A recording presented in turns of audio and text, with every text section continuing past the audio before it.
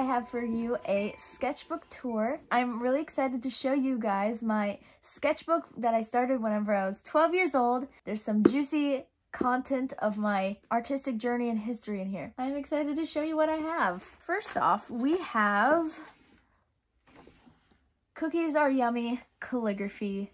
I got a calligraphy pen with this sketchbook, and so I was like trying stuff out, Nike swishing everywhere, and yeah, having a good time. Cookies are yummy. I agree still. Then my mom painted me a sign, and it said, "Find my wandering heart to thee," and I really loved it. It was my favorite like thing in my room, so I liked to copy it and try to do things like that. So I did that, and then I tried to make like a graphic of a heart with like a belt around it. And yeah, I did Find My Wandering Heart to Thee with the calligraphy pen. It was really fun. So then we enter whatever this is. If you're 12 years old, don't judge your artwork. If you're any age, don't judge your artwork, because you can always come back and look at my elephant fish. Enough said. Then we enter the kawaii phase. I went through a pretty solid kawaii phase where I drew only kawaii characters. So I thought I'd show you guys a few of my favorites. So this is Galaxy Kawaii Girl, which has like little paint pin dots in her hair and colored pencil. So she was a fun kawaii character. She kicked off the kawaii phase. And we have more kawaii characters with little pets I gave them that were really fun. And these two, the Infinity Food Girl and the Grumpy Cat kawaii character. I really liked doing ombre and hair. That was one of my favorite things.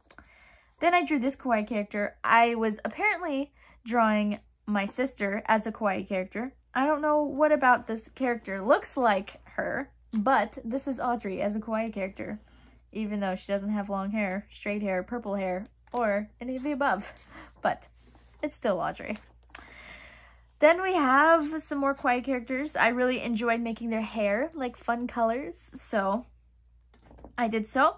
And yeah, here's Mr. Grumpy Cat that never got put into pen and ink or colored or finished. Some sassy character, a sassy purple ombre character, and another little girl over here. This one I had a reference picture, and I was like, I want to take a reference picture and turn this real person into a kawaii character. So I tried that and did the same thing here, but these are the kawaii characters. And then I moved into a new phase of drawing, which was more like reference photos and doing things. This was a girl off a Nancy Drew book. She was the cover. It was like a ballerina mystery or something. But these eyes were really like, I worked so hard on these, and I was so proud of these eyes. And I honestly, I still am pretty happy with them. They're like nice, like size, and anyways, they were pretty fun. Then we have the beginning of my portraits that I did with sketching and ink, and this one I remember sitting at the library drawing this character, and it was so fun. And she has a fun expression with, I think she had like ice cream in her picture, but I never finished drawing the ice cream.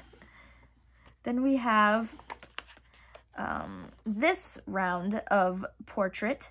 This was the next one, which honestly, this one was like a whole new ball game for me, because I worked so long and hard on this one, and I was so proud of it, and it was really fun to do. It was a really good reference picture. Also had lots of like lighting and stuff, so that one was really fun. Yeah. Then we have the pen and ink hair drawing. I really had fun like making designs inside of the hair, and like making like little patterns, and it was really fun. And it's also like a fun pastime if you're like trying to focus on something. You can like do little pen and ink doodles.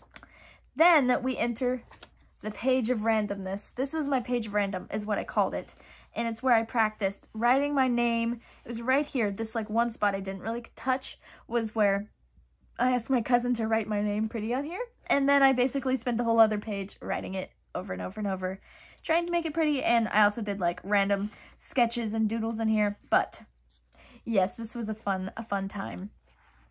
Here we get to my butterfly tree, and this one I actually have in my like portfolio that I sent in to like be accepted for the art program at college.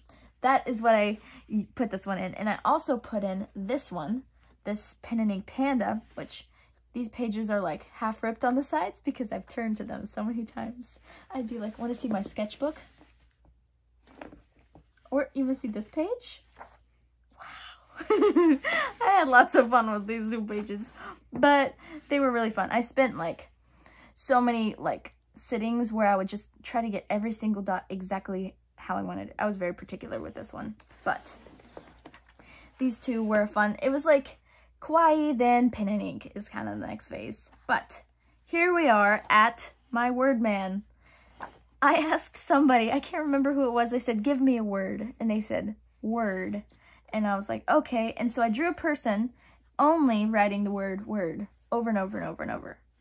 So if you look carefully, it's just word, word, word, word, word, word, word, word, word, word. So I had fun with this one and making a person out of the word word. Then we have this person, which is the kind of playing off the same idea from the last one. Forehead, cheek, cheek, jaw, chin, jaw, neck, shirt, shirt, shirt, horizon. I just, you know, creativity comes in many different forms. Then I have a 97-year-old lady that I was showing this sketchbook to, a friend, and she was like, this is all I can draw, and she drew a duck, and she signed it, and it was really cute. So it's a favorite page of mine. And finally, to end the sketchbook, I drew a goodbye with a little butterfly moth and a flower, because this was such a fun sketchbook and full of fun memories and like just my artistic journey. This was kind of like the sketchbook I used to like really start the whole like I'm serious about art, like serious meaning like I'd like to do it more often, but it was a really fun journal, and I'm really happy to be able to like still have this and be able to look through and see the different phases such as calligraphy, kawaii, pen and ink, randomness. So yeah, I hope you enjoyed looking through this sketchbook with me, and you know, art starts somewhere, and sometimes that somewhere is an elephant fish.